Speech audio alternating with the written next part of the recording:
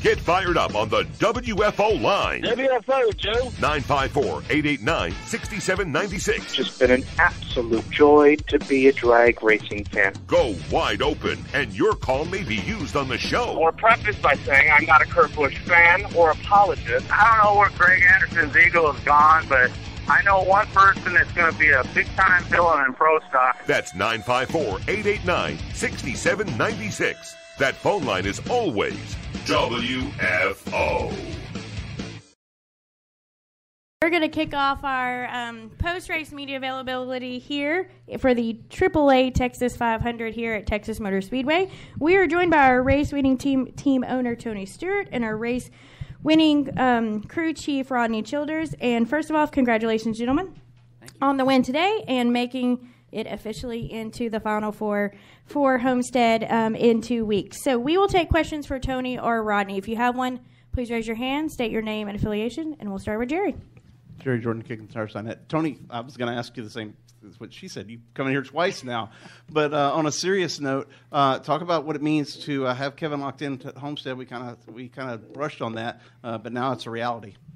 Yeah, I mean, obviously that's a big deal to us. I mean, it's it's a scenario that it takes a lot of pressure off next week. I mean, there's a lot of guys that are all lumped together there that are going to be fighting for 2 spots. So, there's a ton of pressure for those guys, and the next 7 days is not going to be a fun 7 days, for those guys preparing for it. But, gives Rodney a little bit of a breather, gives Kevin a little bit of a breather to go out and doesn't mean next weekend you don't work hard. I mean, you stay the course. I mean, he'll tell you he's going to work just as hard next week as he is for Homestead. So you got to keep that momentum going. And but the nice thing is, it does take that edge off, I guess. Of worry. It takes that out of the equation going into next weekend. So it's big for the organization. Obviously it's the goal of the company every year to be in that position where you're going to take at least one car to Homestead to race for a championship. So this is one of those tracks, and Phoenix next week is one that they're kind of Kevin and Rodney's playground, so to speak. So or have been historically. So that these are good opportunities. You hate to have to rely on Phoenix to get you in that position, but to be able to knock it out like they did today and do it in such a dominant fashion, I mean, that's that's the kind of day that sets a statement to the competition that we feel like our team's peaking at the right time and getting ready for the end of the year. And Rodney, for you, obviously y'all started off strong with a lot of laps, and then it dropped back. And I think Kevin was sounding kind of frustrated over the radio at some point. What wasn't like in the car, and whatever changes you made, obviously went back to the front, and some cautions fell, things like that. But talk about how you managed the race today to dominate like you did. Yeah, I mean, I think the biggest thing was we had a great car off the truck. We didn't have to chase anything during practice. We didn't have to change anything on our setup or anything like that, and we were able to just work on the little things during the weekend. And we talked about it a lot this morning that it was going to be a different race. We had a lot of messages last night about the way that it played out in the spring, and I watched the race from the spring for the 3rd time this morning, and there's just so many circumstances that can change with putting 2 tires on, with gas only, with 4 tires, and we're normally the ones that I can't stand the points race. I'll be honest. I don't want to stay out there and get stage points. I want to put ourselves in the best position to try to win the race. And so doing that, you end up putting yourself in a bad spot on those restarts after the stage breaks. And he was able to do a really good job of driving back up through there and getting 6th in the second stage. And then we stayed out at the end of the second stage to get those points and put us in a pretty bad hole. Didn't have a great pit stop, and then got a penalty the next caution, and just a lot of things didn't go right. But like you said, we made some adjustments, and honestly, I think just being able to put tires on that one time when those other guys had 2 or 3 cycles on their tires ended up being a bigger deal than what we ever thought. You would have thought just you could go all night with not putting tires on. It's not that big a deal, but once we got rolling there and having a little bit better tires, it made a big difference for us, and just kept it turning. That's really what it was all about, is keeping it turning off off of turn 2 and keeping that momentum going. All right. I believe we have a question in the press box. Actually, 2 questions. Wolfgang Wonder from Germany, Rennsport Press Agency. Wolfgang, you never have one question. You always got 2 questions. Yeah, it's all about consistency, so I appreciate that. Thank you very much. Yeah. Okay. First of all, congratulations to both of you. I mean, great results. 3 cars among the first 3. I have 2 questions for Rodney. You just said the car was very good out of the truck or box or trailer, whatever you name it. And you just changed little things. Can you go more into details? What are the little things?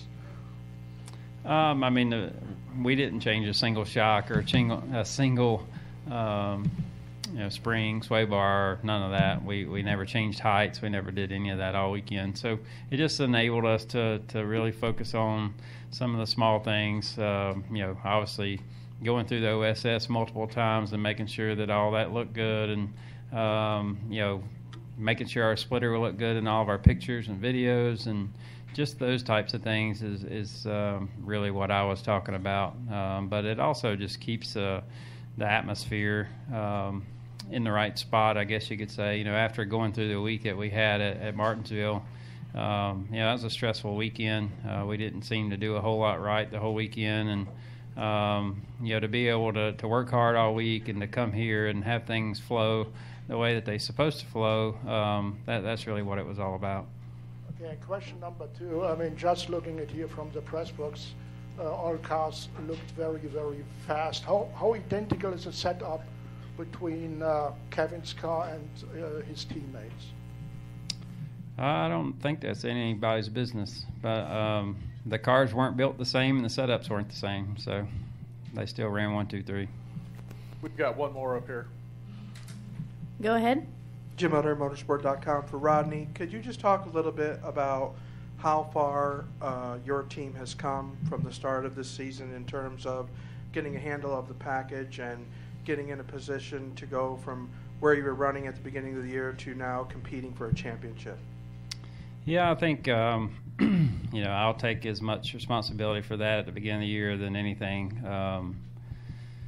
We looked at a lot of different things going into the year. We went to the Vegas tests, and we decided to go different ways on different things. And obviously you have to pick a direction, right? And we picked a direction, and it wasn't the right direction. But you've got cars built that are 6 weeks out, and then you've already went through 6, 7 races before you can even react to anything. And then once you react to that, you've got to figure it out. You got to figure out how to drive it. You got to figure out how to set it up. And so at that point, then you're 10 weeks out. And so a lot of that was just part of the sport and part of the way that we operate. And you can't just change things on the fly. You can't rebuild cars. And as we learned, obviously all of our drivers got better. Our teams, the setups, all that stuff, and you want to win as many races as you can, just like last year. But on the other hand, you need to be right in the second half of the year and be able to start focusing on those details of what you need and how to make the cars fast, but also drive them in traffic. And I think that was just part of it. It was a big learning curve for all of us, and something that we just had to work through. All right, we'll come up front. Scott Slade with the Flash List. When you guys knew that you made the playoffs, did you set aside a Homestead car, or have you been driving the Homestead car in any one of the races so far? Our stuff is pretty spread out, I guess you could say. Like this car we just won with, the last time it raced was Texas in the spring. We just try to keep it to where we can focus on that weekend. And, everything that you're going to do at Homestead is nothing like what you're going to do here at Texas. So, you just kind of got to focus on those particular races. And, some of that stuff we've done a good job at, obviously, and some of it we haven't done a good job at. And I think you've got to look at Darlington as a key race when you think about Homestead. And obviously the Gibbs cars brought the right stuff to Darlington. They had the best cars all weekend. They had good speed and they had good fall off. And we didn't take the right cars. We fought hard all weekend and was able to get a top 5 out of it. But I think Homestead is going to be the craziest thing you've seen. With this package, you've got major restarts and 3 and 4 or 5 wide. You've got every lane that you can choose from. And then obviously you're going to have cars that are fast on the short run. You're going to have cars fast on the long run. And if Larson can ever make it, he's going to be up against the fence a half second faster than everybody in the long run. So, we just got to see how it plays out and be prepared when we get there. I think with this package, that's the key, is you got to have a notebook and you got to be ready to change things when you get there. If you're too slow, if you're too fast, and figure that out as you go. All right, I believe Bob, you had a question? Bob Hawkers, Fox Sports. Rodney, do you understand the call that was made on that pit stop, and was it something that we kind of knew, or is it just an interpretation that was kind of new because we hadn't seen it before? Yeah, I mean, so basically that happened, I think it was about 3 weeks ago in a truck race. So it happened in the truck race, and then it happened to somebody else in the truck race, and then somebody else in the truck race. And then the next day it happened in the Xfinity race, and Chad Little sent out a memo the next day just kind of as a reminder about certain things, and I didn't understand it. And, after I got the memo, I went to the NASCAR hauler, and I got they explained all that to me. I would have never known that before that day. And we actually had a conversation as a team to make sure that never happened. And some of that, it goes back on me. In 3 and 4, we're on the digital radio, which is everybody that's below me, my engineers and my road crew. And you're talking about whether you're going to do tires, you're going to do fuel. And, as we're hitting pit road, that conversation is still going on a little bit. And then really it's that person's responsibility to pick that tire up before the car gets to the pit stall, and that didn't happen. So, like I said, it was something new that got brought up a few weeks back. It was definitely explained to me, and it was explained to my guys. And but it's definitely something that they're paying attention to now. All right, we have now been joined by our race winner, Kevin Harvick, driver of the number 4 Busch Beer Ducks Unlimited Ford. Before we start with Kevin, does anyone have any additional questions for Rodney or Tony? Okay, we'll go to Nate and then Taryn.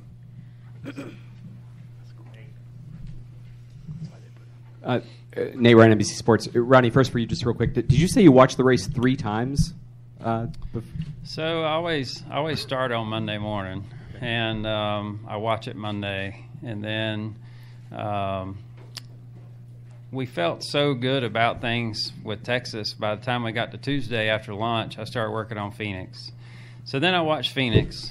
And then after I watched Phoenix, I was half confused and needed to go back and watch Texas. So then I watched Texas on Wednesday again, and then I watched it again this morning. So it's hard to this particular race especially. Places like here in Indy, you have to go back and pay attention to that stuff and what people do with 2 tires and no tires and track position and all that. And I think our situation was different. Like I said, like we were going to try to get stage points, and we were going to try to win the race. And how do you do both of those? And obviously you just kind of got to have that in your head of what could happen, what can happen. And I probably drove him crazy, sending crazy messages about what other people did in the spring. Keeps me from having to watch it. Yeah, he doesn't have to watch it. He watches it so many times that I don't have to watch it. But it's really just about studying. It's just like having to take a big exam. You gotta have it in your head and ready to go. And Kevin said this. You felt like this was your best chance. You guys put your eggs in this basket, knowing that the Gibbs cars would probably be better at Phoenix. This was your shot, kind of making. I think the 18 was a little bit better than us at Phoenix in the spring, but my honest opinion is we took a piece of crap car to Phoenix, and we had probably a third-place car. So I would be surprised if we're not really good next weekend, and we just got to get there and see how we do. Everybody gains on certain things throughout the year, and it's a different race. It's a different temperature, and you just kind of gotta fight through it and figure out what you got when you get there. And Tony, a question for you. Just your experience as a driver. Kyle Larson felt that NASCAR should have penalized Bubba Wallace for causing an intentional caution, and there's been a couple of instances in recent weeks where intentional yellows have potentially not been called. Do you have any thoughts on that? As a driver, should NASCAR step in more in those situations? Or? Honestly, I feel like NASCAR's backed in a corner on scenarios like this. I mean, I think there's so many things, just like, the rule of double yellow lines at Talladega and Daytona. I mean, there's so many ball and strike calls that they're put in the position of having to make. I think they got to find a way to make it simpler to where it is what it is. I mean, Bubba wasn't working for any team, any manufacturer. I mean, he was trying to take care of himself in that scenario. So, it could work for you one week, it could work against you the next week. It's just part of it. I mean, but to put NASCAR in that position where they have to act and react to every single thing that happens, I wouldn't even want to be a NASCAR official if that's the way it had to be all the time. So same thing happened last week, right? It gets. At what point do you sit there and say enough's enough? And it just at some point we've got to somewhat adopt the old time tradition of keep it simple, stupid. It's just got to be simplified to where they shouldn't have to sit up there and babysit every single thing that everybody does all the time.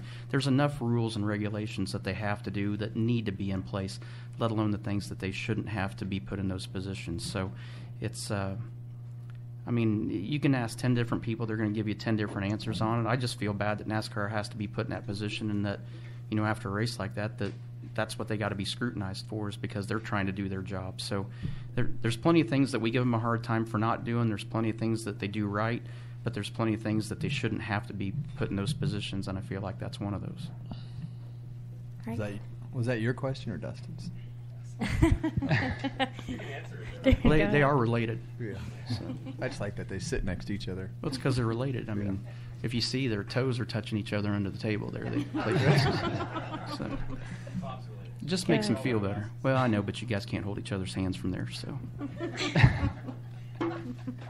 Go ahead, Darren. But in your head, you are. We know that. It's okay. We know mentally you guys are touching each other at all times. So. On that note. Aren't you glad I came in here twice this weekend? I mean, damn it. Missed you guys. Wait a second. Where's Gene? Gene's long gone by now. Gene's smart. He says, I'm not going to the media center. All right, Taryn, ask your question. All right. Taryn Walk, NASCAR.com. This one's for Tony. What do you think about the guy next to you tying you at 49 career wins now?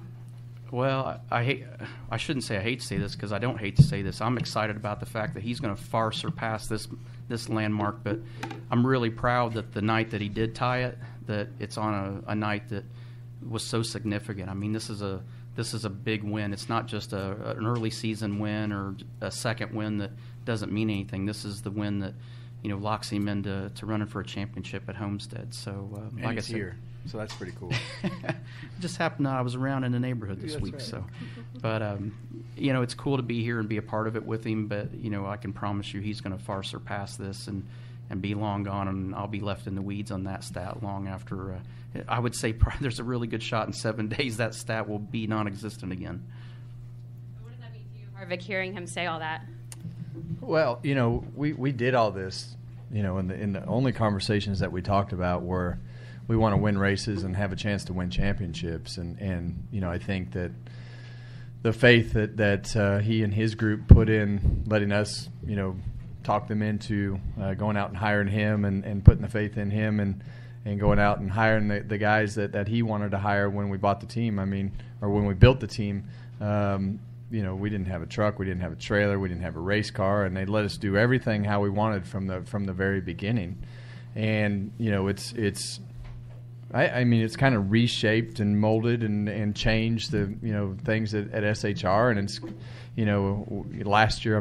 Gosh, I don't even know how many races we won as a team last year, but we won a bunch of races as 4 drivers, and really to me that's the most rewarding thing is seeing the company continue to thrive and win races in different rules packages, big motors, tapered spacers, big spoilers, little spoilers, Fords, Chevrolets, Stewart Haas Racing has been in victory lane, and we've been fortunate to win races with all those different scenarios. And in the end, that comes down to people.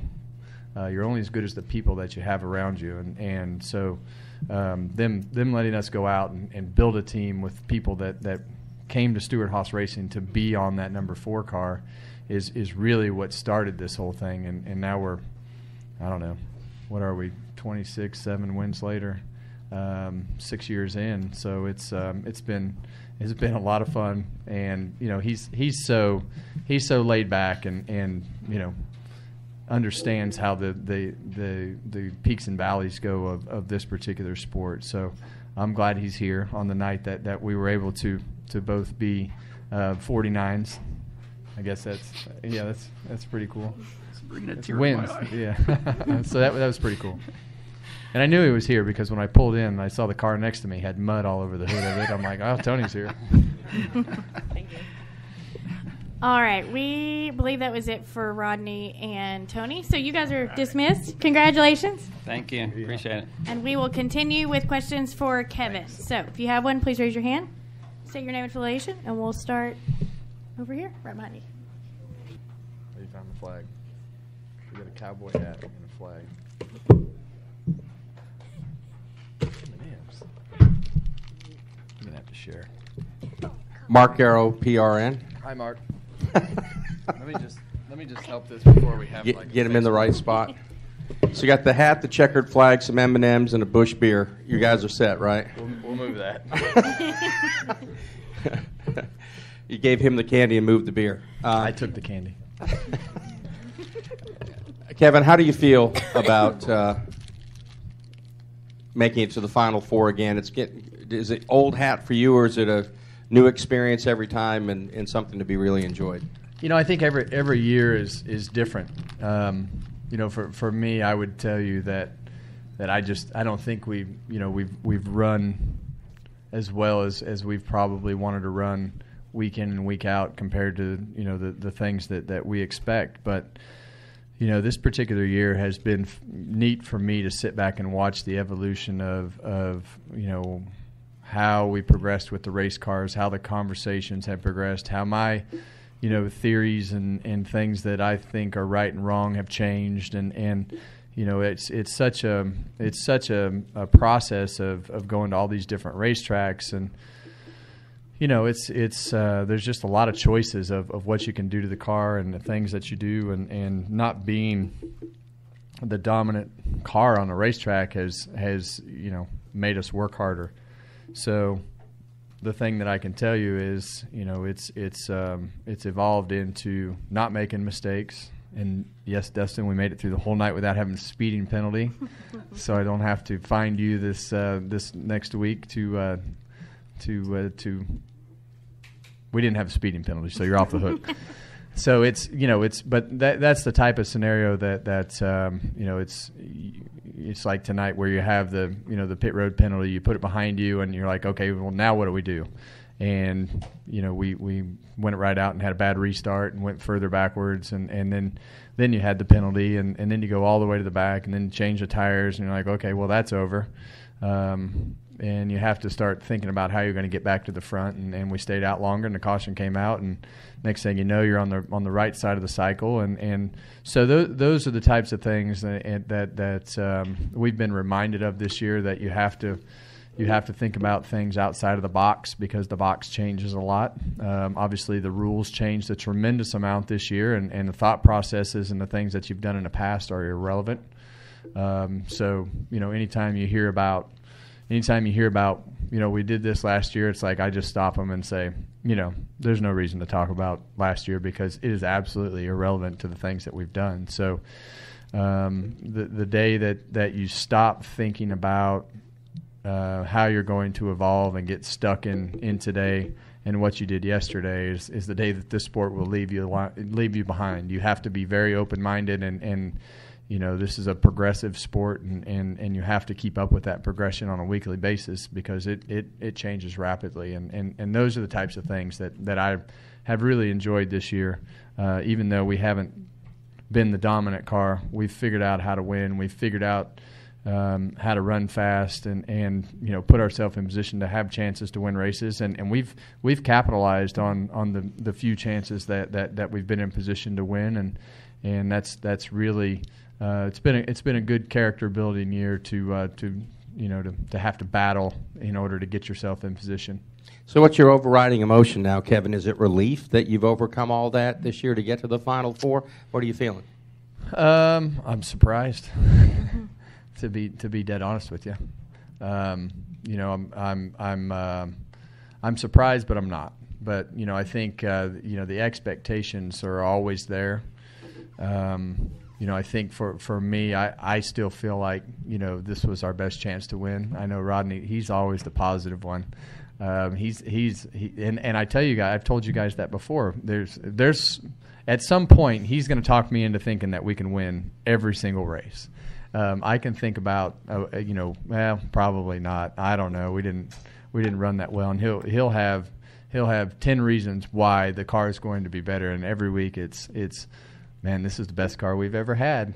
We did this, and this wrong last time. This is what we've changed, and this is why it's going to be better. And he can present it. By the time we start practice, I'm like, man, we're gonna win this race. So I'm surprised, but I'm not.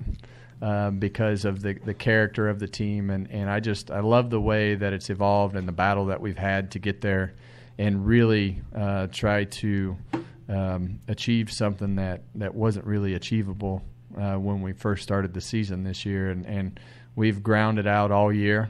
My note from Mr. Gossage there that he wrote me this year that was sitting in my bus this year. It said, "You've had the strangest year that I've seen you have in a long time, but here you are still battling for a championship."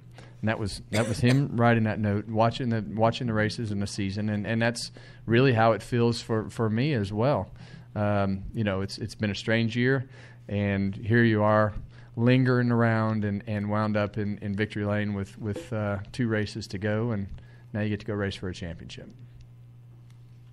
So I don't know if I answered anything that you asked me. All right, we'll continue with questions. Any questions in the press box?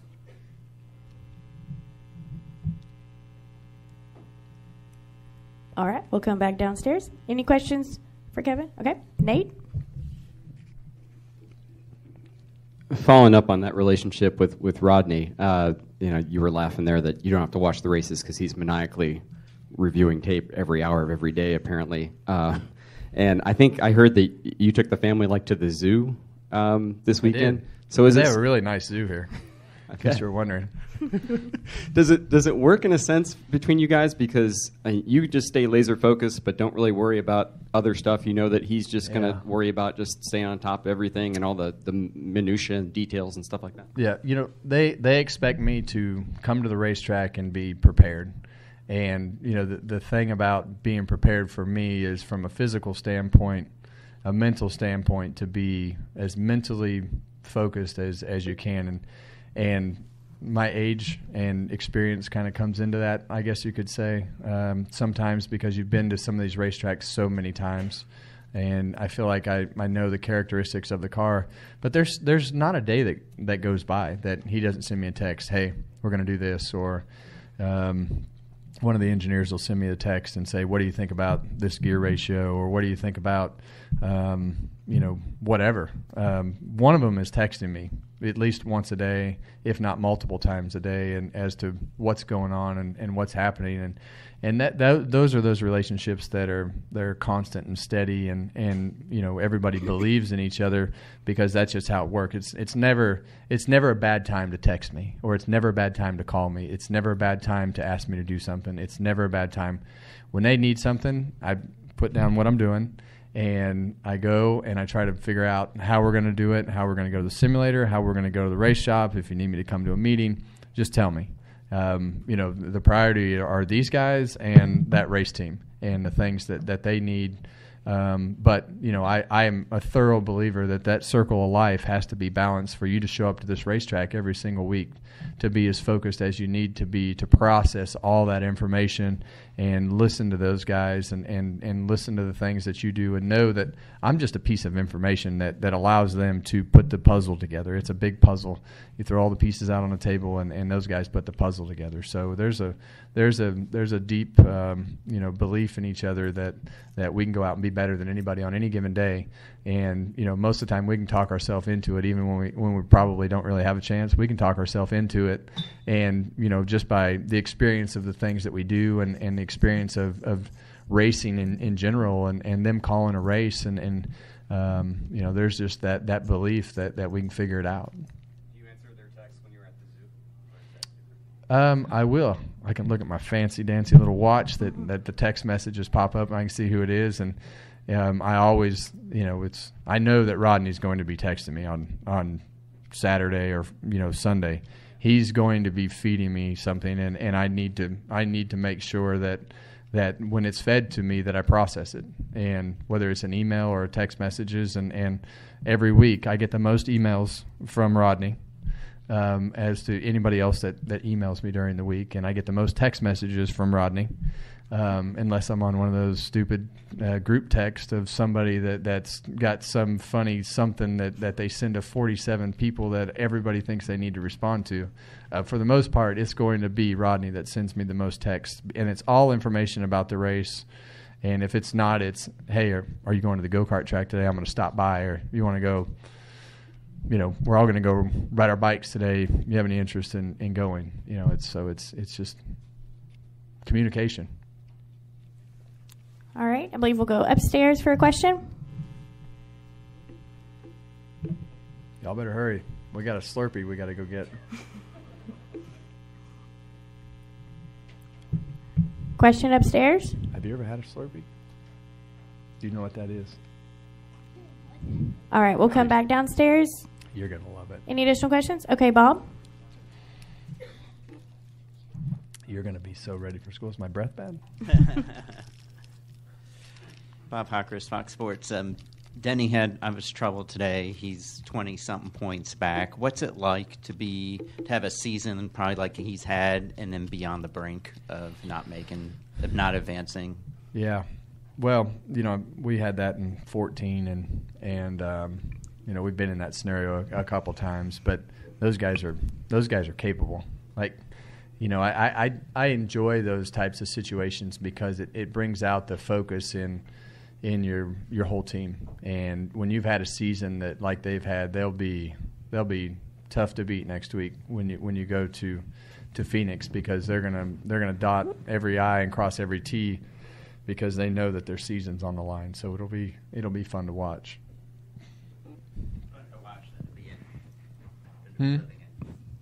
Yeah, well, yeah, I tell you, you guys think it's miserable to be in those situations, but really those are some of the best moments that you can ever have. Like the thrill of the anxiety and not knowing, and just that preparation that comes with knowing that this is the day. If you're gonna be in it, this is the day that you have to put it all together. And it starts when you walk in the racetrack and you get in that car to go out. And it's one lap at a time, and that better be the best you can do on the first lap of practice, the best you can do on the second lap, and it better be a constant evolution as you go through that, because there's nothing like succeeding in those particular moments, and that thrill of all that preparation and that anxiety and all those emotions and everything hinges on that one moment. When you actually achieve conquering that moment, there's nothing like it. I mean, that thrill is the best thrill that you can possibly get for me. All right. Well, Kevin, congratulations. Thank you. This is WFO Radio.